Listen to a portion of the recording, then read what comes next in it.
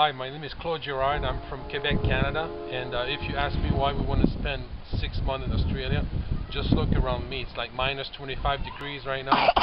I'm a scuba diving. Look at my little girl's cough. She needs 6 months of hot weather. I'm a scuba diving instructor of PADI. I did a master's degree in management of cooperatives.